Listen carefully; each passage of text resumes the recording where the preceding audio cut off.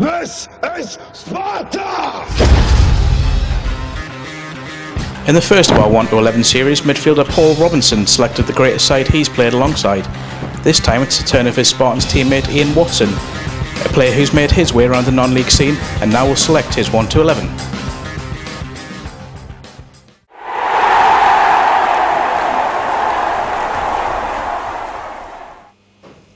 Right, Ian, formation first.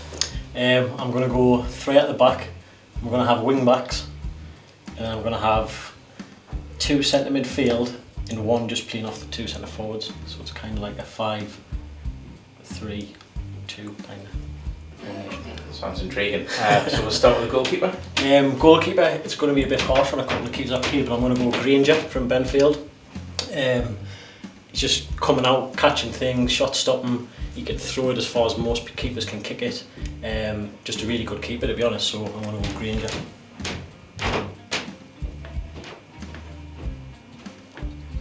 So if we go into your back 3, we'll go right-sided first. Right-sided first, I'm going to go for Chris Hunter. Plays for Darlington, played for Shildon with him. Pace, absolutely electric, very strong, good on the ball, decent in the air. You'd not see anyone get past him, he's just too fast. What he'll do is if wingers are coming down, he'll just shimmy them out. And he's very organised as well, so I'm going to go Hunter. And at the heart of that back 4? The heart, it was a tough one. It was a toss-up. I was going to put Daniel Moore in, who I played with for a lot of years, but just on talent I'm going to go for Gary Brown, who is at captain of Darlington now. On the ball, probably is the best I've seen. Coming out at the back, he can ping it 40-50 yards straight to feet. Good in the air, he's a great person as well. He's like a winner, total warrior, so I'm going to go Brownie in there. And not to mention a bit of a Spartans legend as well. Yeah, well, another reason why I've picked him, obviously, because he was here before and I know they liked him, so he's a good one to have in, good lad to have in the dressing room as well. And to finish that back 3? To finish the back 3, I'm going to go Spenny Moore's captain, who captained them at the Vars last year, Chris Mason. Just put that in there. He's left-footed, probably is the fittest player I've ever played with. He's good on the ball as well, and he's really good at having on the change room. He's a total winner, gets lads up for it. But as I say, just on strength and fitness, you've got to put him in the back there. So I wouldn't want to be a centre forward playing against any of them 3, to be honest. Right, so in this dynamic formation, your wing backs will have a key role. So we'll go right-sided wing back first. Right-sided wing back, probably best mate in football. I'm going to go Chris Bell. When we were at sea, we got promoted from Division 2 and I've just seen him destroy left backs. Some people might say his final delivery's not great, but for me he can, like, soul destroying for left back, keep getting tortured by him, to be honest. So I'm going to put him in wing back, very fit as well, so he can get up and down. He'll probably go a lot more that way than he will that way, to be fair, so Chris Hunter will sort him out, he'll be alright. And on the left? On the left, I'm going to go for Spartans legend again. I'm going to put Robbie Dale in. I have to really, to be honest, since I've come here, I've been blown away how good he actually is. I would hate to be a right back playing against him. It just, inside, outside, you don't know where he's going to go. I mean, you don't even know which foot is the strongest foot, to be honest. He gets goals, assists, probably up there with one of the best players I've ever played with, to be honest. In a short space of time, he's very good. His crack's not brilliant like, but his football is, to be fair.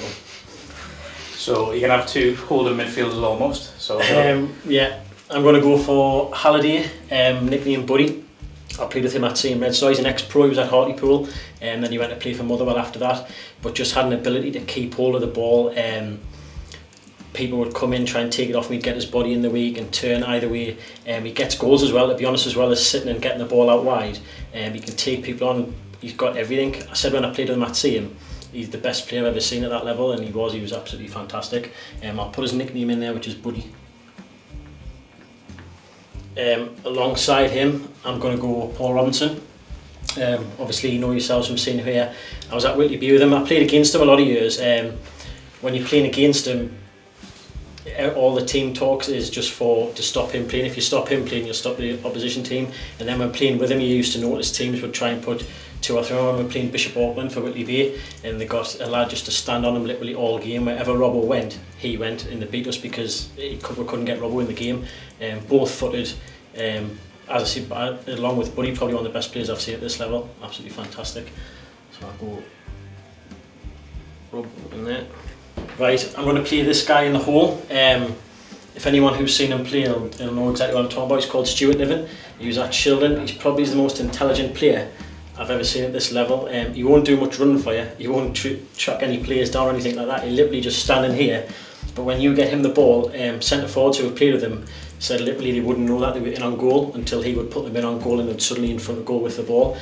So intelligent, good in the air, really good with both feet. So he's got to be in just in the hole there. As I say, he won't do any running, so the midfield will have to do a little bit running for him. And another ex-pro as well. Another ex-pro, yeah. He was pro at Ipswich. I think he actually played in the playoff final for them. I don't know if he was on the bench or whether he came on when he was younger. But then he played in Scotland, and I think he might have played for, it might have been Carlisle or something over here. So excellent to have around the chin. He's a good manager now as well. So any good team has a good strike partnership, and this one I'm sure yeah, this one different. I can't see there being two better strikers in the league than this. I'm going to go first with Paul Chow, Whitley Bay. Everyone knows Chow, he's just a goal scoring legend. He might not be the best on the ball or things like that, but if you've got someone in your team who, when it's not going against you, can just pop up with a goal out of nowhere, you can't buy that. And he's just absolutely great lad as well, can't speak high enough of him. And as I see, he will just get you goal after goal. So I'm going to go Chow in there. And his partner?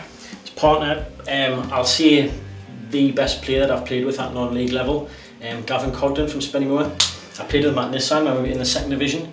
There was times where we weren't the best side, but we were getting beat, and you would just get the ball to him from kick-off. I've seen him score goals kicking off here, and he just literally took it down here and pinged it in the top corner, and he done two of them in about a minute when we were getting beat once. You can't mark him. I don't understand how he's still playing at this level. I would honestly, any club I was at, whether it was Premiership, I would take a chance on him. He's that good. He's so quick, brilliant on the ball, and he does get goals as well. So I'm going to go Cogden in there. So that's your 11 selected. Are there any honourable mentions for players who've just missed out? Yeah, I played with a few great lads at Shildon. Stevie Walkley, if I had a sitting midfielder, he would have been in there. Phil Brumwell at the back, along with Bobby Moore. Mark Tinkler, he was an ex-pro, probably just him and Phil. I seen them too late on in the career, but they were both brilliant and they loved football. You know, coming down from pro, sometimes you get people who can't be bothered for this kind of level, but they were both class, really professional and very good players. Also, Martin Houlihan, who was here previously, he was a great player. I can't believe I haven't fitted him in, to be honest. And Warren Burns scored lots of goals when I was at Shildon, so they're kind of harsh to be left out, to be honest. And any great side has a great leader. So who's your captain? It's a tough one, to be honest, because there's a lot of people who could captain that. I'm going to go for Chris Mason just because he's just won the Vase with Spennymoor, captaining the side at Wembley.